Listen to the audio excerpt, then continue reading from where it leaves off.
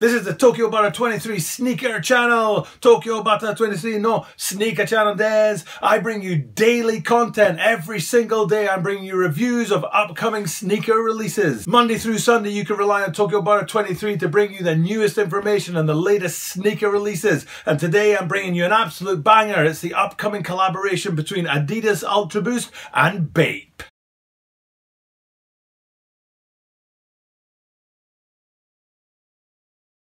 As I said in the introduction, this channel is all about bringing you daily information and daily sneaker releases. Mainichi absuru no de zehi mainichi mite kudasai. And I really want you guys to check out my content every single day. So make sure you hit that subscribe button and that notification down below. Zehi toruko shite kudasai. For example, tomorrow I'll be bringing you an Air Jordan 1 release, the upcoming release of the Equality sneaker, the Black History Month Air Jordan 1. So make sure you hit that subscribe button and that notification bell down below so that you don't miss out.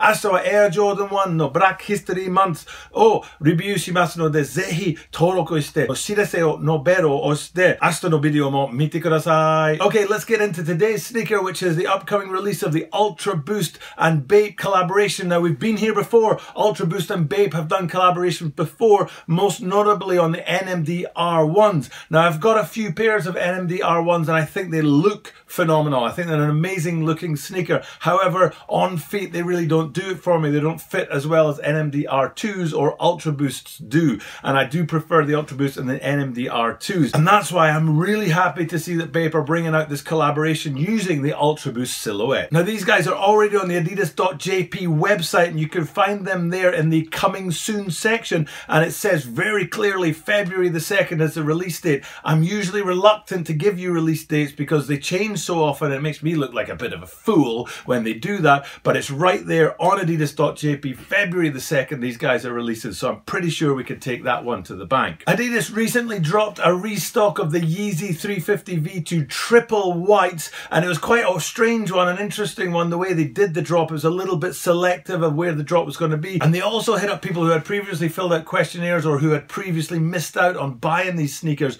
with a pre-order saying, would you like this pair of Yeezys? Which is pretty strange that Adidas would be coming to the customers rather than the other way around. Usually it's the customers to Adidas and they're saying we've got these sneakers ready for you. So I was a bit sort of surprised to see that. And then the drop itself dropped at 10 o'clock on Saturday morning and the full size run was still there at 4 o'clock on Saturday afternoon, all the way up to US size 13, 31 centimeters. I had said in my review of those Yeezy 350 V2 triple whites that I was not going to cop them, and then they're sitting there in my size and I'm thinking, oh man, it's really tempting, but they're 30,000 yen, it's about $250, and with these Bapes coming up real soon, I'm kind of thinking I'd rather put my money on the Bapes than on the Yeezys, so I'm still sticking with my decision from that review that I will not be copping those Yeezy triple whites. And with Bape, you have to wonder what's going to happen with these upcoming UltraBOOST Bape collaborations, because very, very clearly other brands have taken over from Bape as being the #1 in the sneaker department. For example, a Cold Wall is definitely one of the main collaborations out there that people are really hitting fast and hard.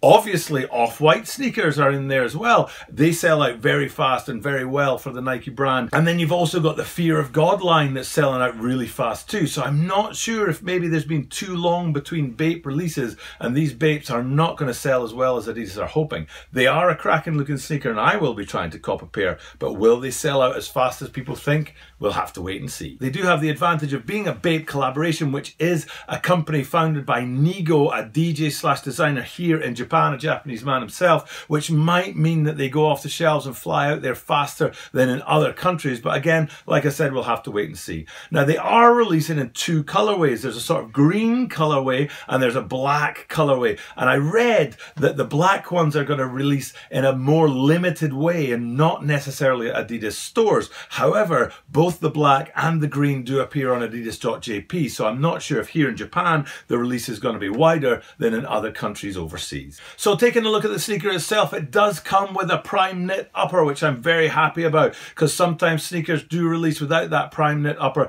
like a pair of triple black NMDR ones that I bought, the Japanese pack they were called, and I was expecting the prime knit upper and they actually didn't come with it, even though they came at the prime knit price, but these guys, these Ultra Boosts dropping in collaboration with Bape, do come with that prime knit upper, and it really does look good. The signature Bape camel on both of these sneakers, very, very evident, and really pops off that upper and really looks good. Moving further up from the upper and away from that prime knit, you can see on what is, you know, ostensibly the tongue of the sneaker, even though that is built into the upper, you can see there's the Bape logo, which is an ape's head, similar to the one on my t-shirt right here. But for this Ultra Boost collaboration that they're releasing, that Bape logo is actually done in the design of the US flag. So you've got the Bape logo, the US flag, and the Ultra Boost all working in collaboration at the top of that tongue there. Coming down a little bit from the tongue and the lacing system, you can see the cage, which is as standard on Ultra Boost 1.0 through 4.0s, and I absolutely hammered on the Ultra Boost 2019 because they changed that distinctive cage design.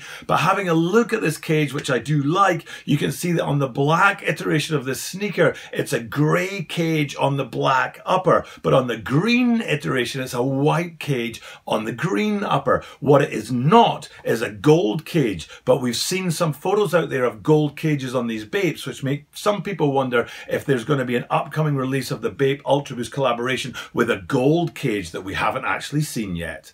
And then if we go even further down from the upper and the cage, you get to that midsole. It is, of course, Boost midsole front to back without any interruptions. This is not an NMD R1 or R2, so there are no inserts and no bricks in the side. The Boost runs front to back, so you're guaranteed an extremely, extremely comfortable ride, and it is blacked out, and I do like it when they black out and colour in that Boost in there, something I think they should have done more of in other sneaker releases, and they haven't really played with that much.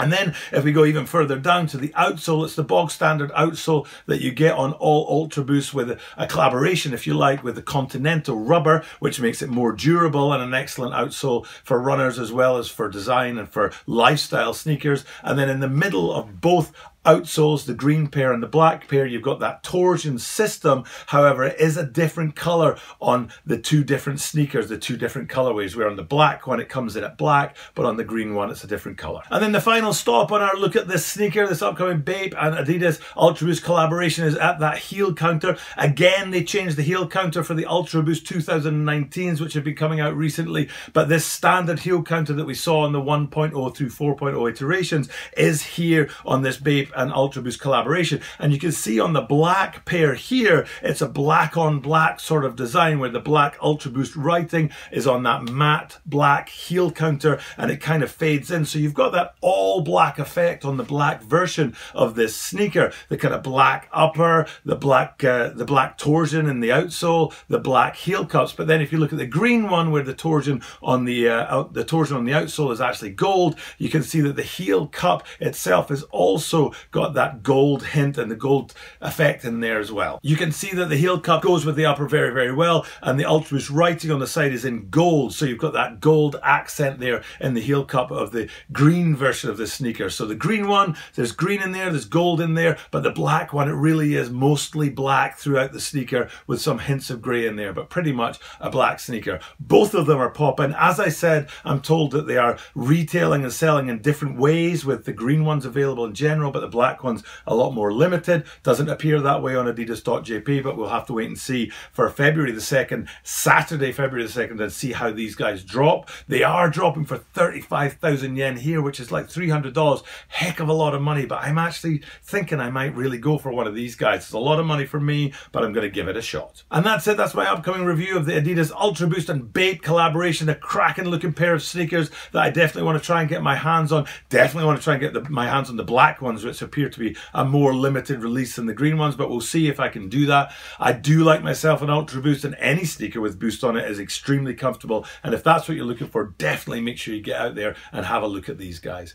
And also make sure you hit that subscribe button, that notification bell, so you don't miss out on tomorrow's sneaker, which is the Nike Air Jordan 1 Equality sneaker. We've had a few Black History Month sneakers dropping. I already reviewed the LeBron Equalities, and there are similarities between that LeBron sneaker and this Air Jordan 1. and definitely I'll be checking that out tomorrow and hitting you guys up with an awesome review. So make sure you hit that subscribe button, that notification bell down below. For now, it's Tokyo Butter 23 checking out from Tokyo, saying thanks for looking at my content, and I will see you tomorrow. Thank you for checking in today, guys. I really appreciate your being here and viewing my content. Over here we have the channel subscribe button. Channel登録ぜひお願いします. Over here we have the video I recommend you watch next. こちらはおすすめです. And up here we have a link to the channel introduction video. こちらはチャンネルのプロフィールのビデオです. Check them out. Clicking on them really helps the channel.